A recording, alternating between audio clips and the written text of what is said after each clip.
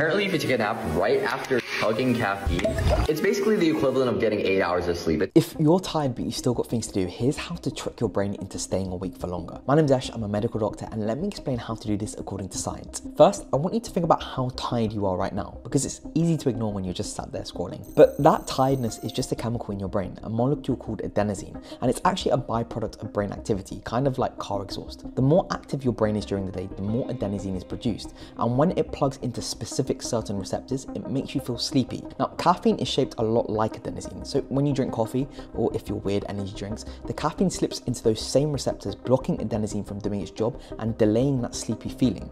But caffeine doesn't block every single receptor. It competes with the already existing adenosine, and if there's already too much built up in the brain because you haven't slept in a while, caffeine won't be as effective. Now, sleeping is the only way to clear that adenosine build up in the brain, but here's the hack. Caffeine takes about 20 minutes to kick in, so if you chug your coffee and then immediately take a quick nap, your brain starts clearing some of that adenosine just in time for the caffeine to hit. So when you wake up, there's less adenosine, which means there's fewer obstacles, meaning more caffeine can bind to more receptors and hence have a stronger effect. A few practical tips if you want to try this are that you need to drink your coffee as quickly as possible and then try to nap immediately after. Don't worry if you can't get to sleep, but just reaching that half asleep stage can be helpful too. And then also make sure you wake up within 20 to 30 minutes so you don't enter the deeper stages of sleep, because that's when you wake up feeling groggy. But I want to be very clear that this shouldn't replace actual sleep. It's not the equivalent to getting 8 hours like the guy said at the start of this video.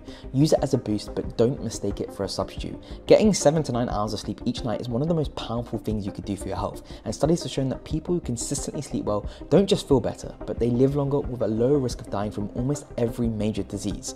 So chug that coffee, take the nap, but never forget, no hack will ever replace a good night's sleep. Follow for more medical explainers like these.